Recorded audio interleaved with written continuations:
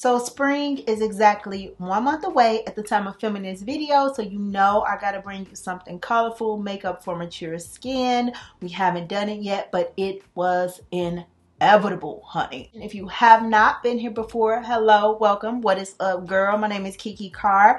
I am a licensed esthetician and a makeup artist, and you are receiving professional advice. So I want you to subscribe because we got some fun things coming up. Today, you know, we are playing with color. It's spring.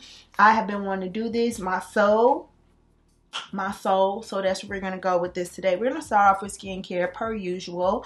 Okay, my Avo Cosmetics clear skin kit. You know I'm oily skin, acne prone, and I need to use all natural ingredients, gentle ingredients for my skin. I have been chemically burned. Traditional acne treatments can sometimes tend to make things worse. I stay on top of my skin by caring for it every single day and using mild ingredients. So we're going to start off with the Avo Cosmetics Botanical Toner, which is made up of rose water. It's so calming and so refreshing. Then I'm going to go in around my mouth with this plumping hyaluronic acid serum. Next, we're going to moisturize with the Avo Cosmetics Restorative Face Cream. This is formulated with lavender and it helps the skin heal so quickly. And last but not least, we're going to use 1 drop of the Avo Cosmetics Rapid Dark Spot Corrector, and we're going to just press that into the skin.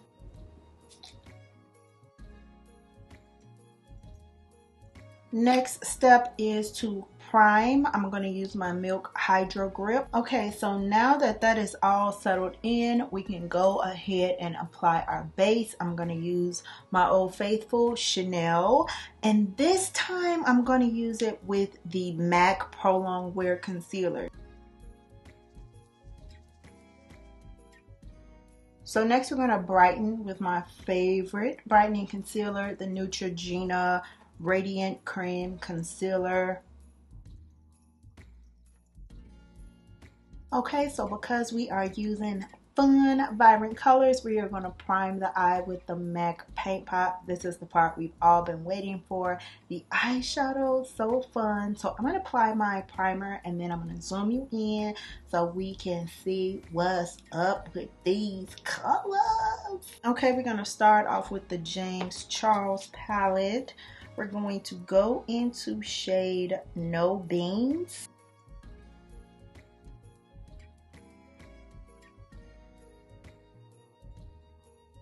Now we're going to switch to the Jaclyn Hill Volume 2 palette and we're going to go in with shade Dance Party.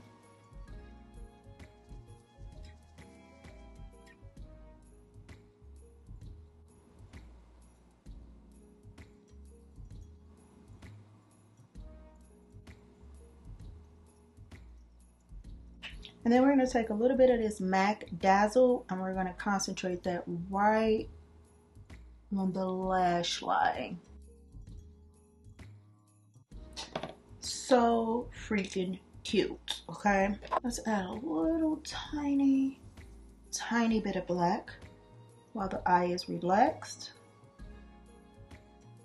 When you're doing tutorials with somebody, definitely try to align yourself with people who has an eye shape like you. So for me, this is my ideal way to do my eyes because of my eye shape, because I have this fold, because I have a hooded eye.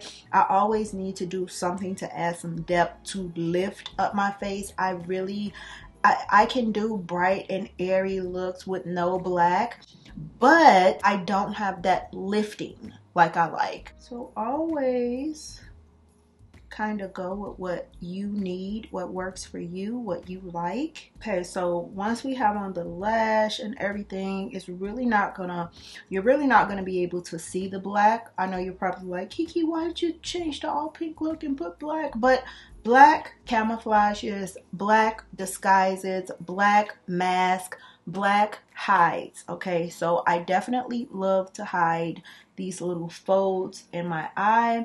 When the lash is on and the face is finished, you can't really tell. It's just a very seamless look and the face just looks lifted, and you definitely primarily still only see pink. So I'm gonna zoom you out so you can finish up the face and you can see for yourself.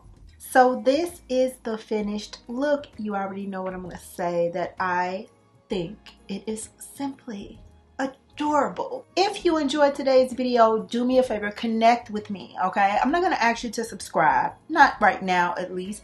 I'm going to ask you to join my VIP beauty community for free, where you will receive exclusive beauty content just like this straight to your inbox.